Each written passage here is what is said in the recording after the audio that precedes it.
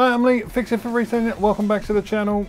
I've met up with John YLM, a subscriber, someone I chat to now and again in the live chats of the eBay YouTube videos I watch. And he brought me over a load of stuff. Paid him 50 quid for a load of bits and bobs that are all sort of broken, all our problems. First one we're looking at is this Sharp Minidisc player, portable player. Haven't got a clue. He wasn't even able to test this one, but we've got an adapter for it, so let's get it on the desk and we'll see what's wrong with it.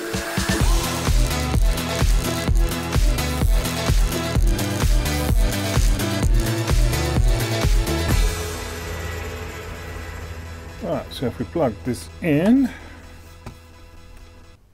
do a test and show you. Did that feel like it span then? Not sure whether the motor span. Try that again. No, nothing, no noise. Pops up saying no disc. So we put a disc in,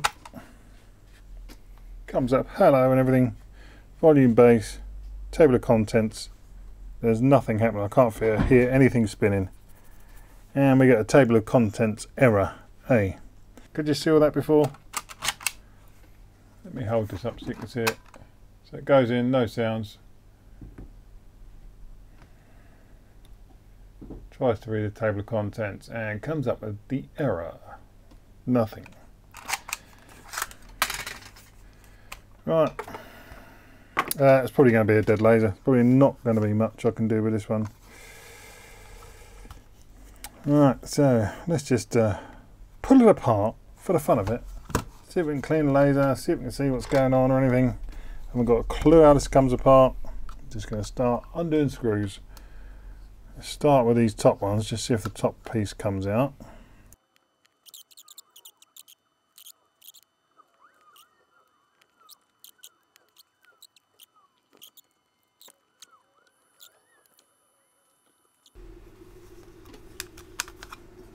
Now hopefully that will come off over there. Ta-da! And all the other bits will come out. Excellent. So yes, that door slides off.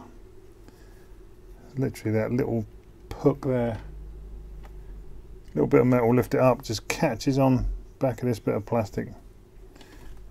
Might have to zoom into that to show you.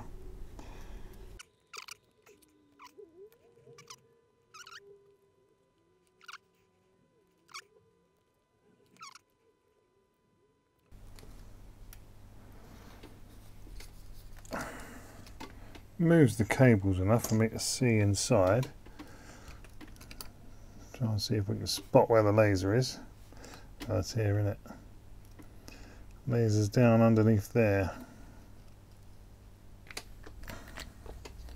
Right, I'm just going to get a bit of IPA on a cotton bud. Just going to get down under here. But you can see the laser just under there. Which, to be fair, does look okay.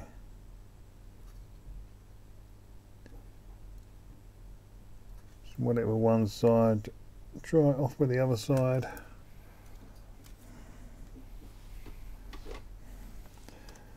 Let's just get rid of some of this muck that's in here while we're at it.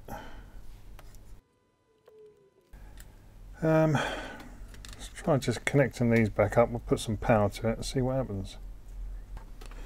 I'm not sure whether we can see if I lift this up. See if we can see if it's doing anything.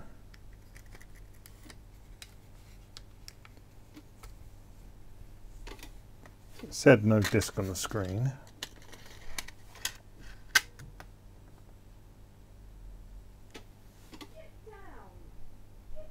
No, nothing.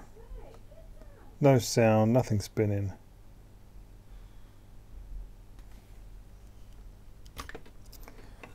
I think we might need to take this apart further. Okay, let's just pop some cables and stuff out. Let's see if we can get this apart further. Might have to look at some of these pads under the microscope.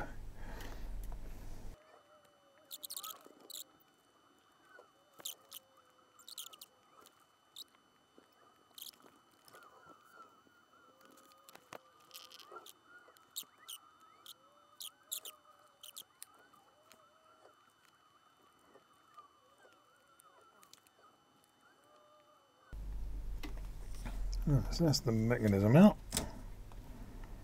It's just getting hung up on that cable that was pinching through here.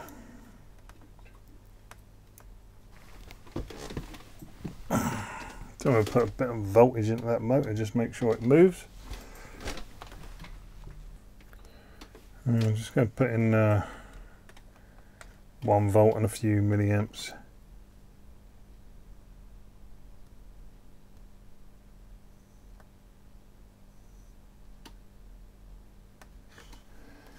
Oh, that slides across. So what was that moving?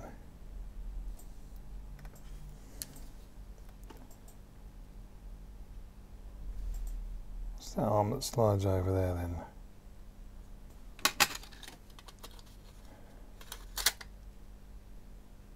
Yeah, that's what drops that down. That's what drops that down onto there. See, that's all the way down, touch it at a minute. If I reverse these leads and bring that back the other way.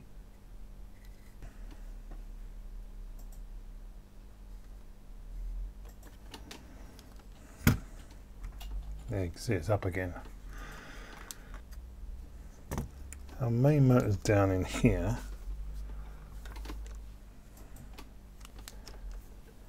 So it doesn't matter which way around the voltage goes. It'll just spin the motor one way or the other. Let me spin it around that way so my arm's on in the way.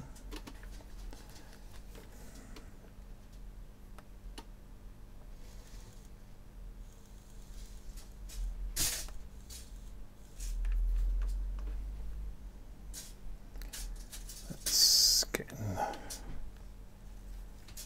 stuck.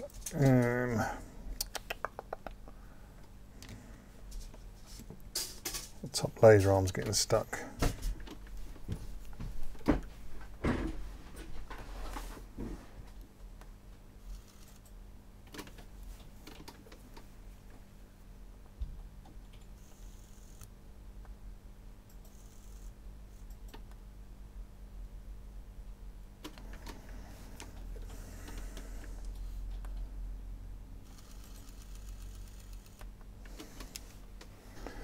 So you can see the mechanism is working.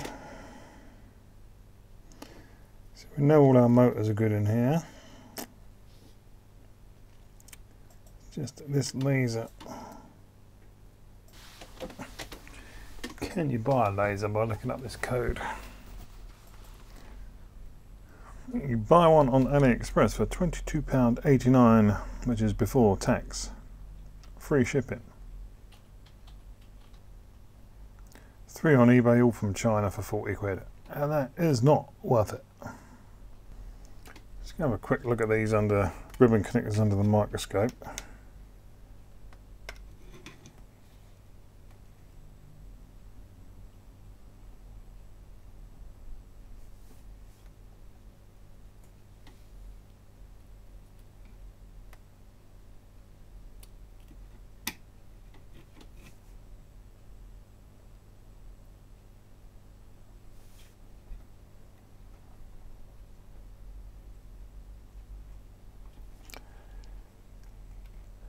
Let's record that quickly. Is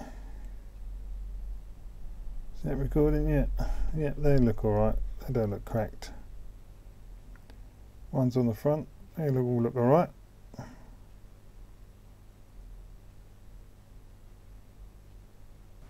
It's just got like a fold line along the middle where it's gripped, but they're not cracked. Okay, that's as close in as I can get.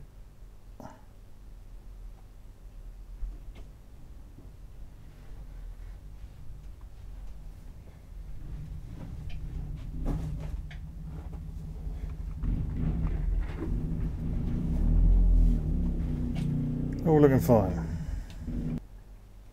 The light blue one all look good, maybe not that one on the end. Makes me wonder if that's carbon.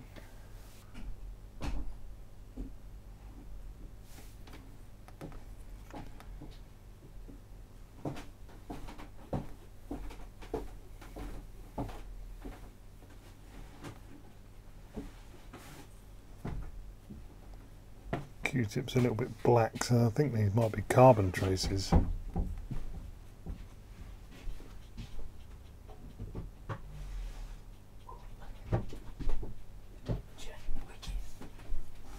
But this is just for the front display and controls. It's got nothing to do with sending power to the laser. It's all looking okay. So all those connectors look fine. Right, just going to slide some of this back together and see if we can see the laser coming on or anything. Not much else I can do. So that's not falling it. That is. Hang on, I now have movement. The laser is seeking for a disc. This is now moving.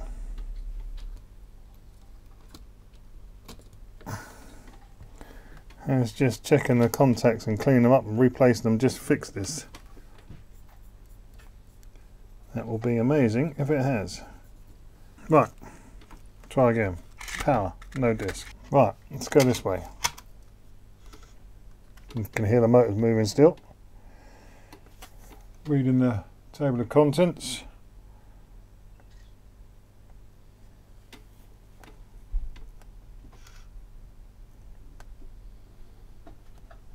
Errors.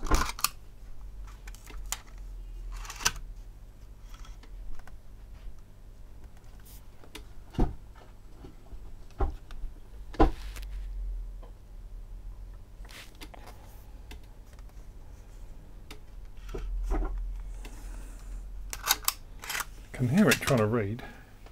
Right, power. Now we can see what it's doing.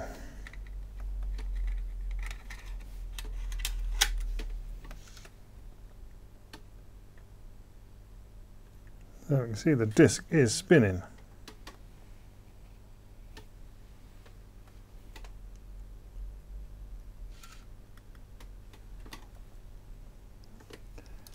And an error.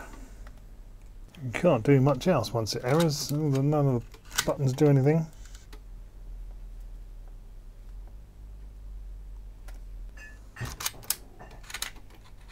Is it spinning fast enough?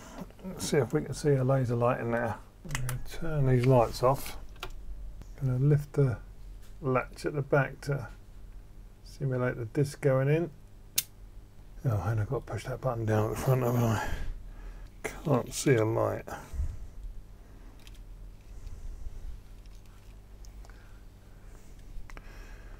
Can't see a light. Let's remove. Let me remove this top arm, which hopefully doesn't make it throw wobbly. Right. Are we going to get any light out of that laser?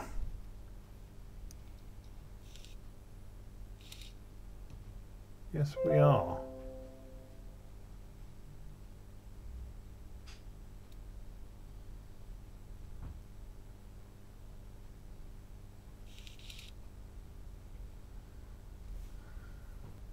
It is moving up and down trying to focus.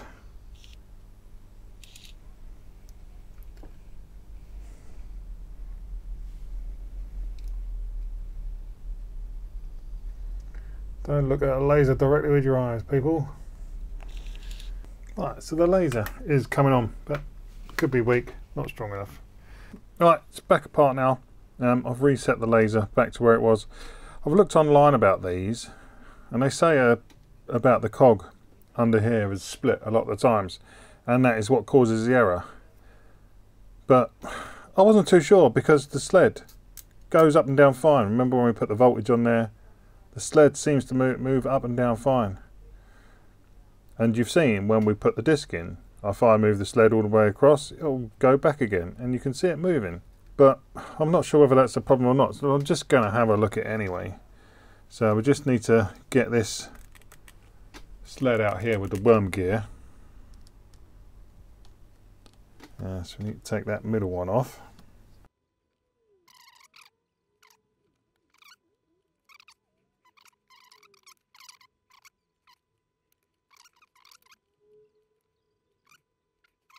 gear out. Let's move the sled all the way over.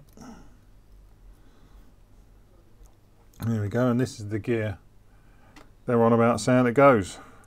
So let's have a look at that under the microscope, because that's pretty small. Right, so here we go. This is the cog. You can see the teeth are at a slight angle,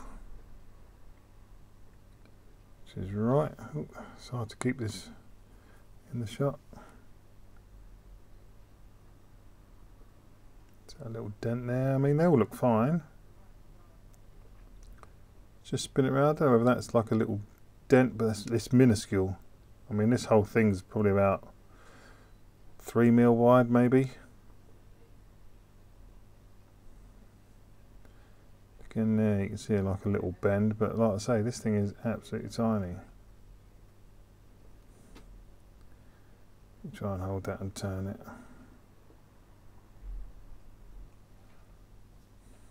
Yes, that shaft spinning there, so I'm suspecting this has got a broken tooth somewhere. They're all looking fine. A couple of little dents. Oh no, there you go. There you go, you can see it. There's the crack down the middle. See how these ones are nice and flat? See how that's nice and flat in there? There's the big crack. So if I pull this off, can I pull this off of here? If I pull this out of there, yeah, you can see if I squeeze it. It is, it's cracked. So although it's moving, although the sled is moving along, it's obviously slipping at some point. We've got to find one of them. It's not a normal one, it's tiny and the teeth are angled. Right, looking online, the only kind of replacements I see for them, someone's selling some bronze ones for about 20 bloody quid. And it ain't worth it. Okay, that's it. Give up with this one. I think it's a little cog. Whether I've killed the laser, being a dumbass, I don't know. But unless we can find the cog for that, I don't think it's going to work properly. You're never really going to glue a cog that small back together properly. It needs to be sort of compressed and tight fitting, and the trouble is you glue it and as soon as you put it back on that spindle, it's just going to open back up. The glue's not really holding it. It's such a tiny part. I don't think, you know, there's enough surface tension. It's always best to replace them. I'd never be able to sell it with a repaired cog. It'll go again. So we've got to look for one of them. Unfortunately, that's a no fix for now, but at least you know how to take it apart, all the ins and outs of kind of like the mini disc player and what to look out for. So I hope you liked this video. I hope you enjoyed it. If you did, please like, please comment, please subscribe. That's it. Thanks for watching, and I'll see you in the next one.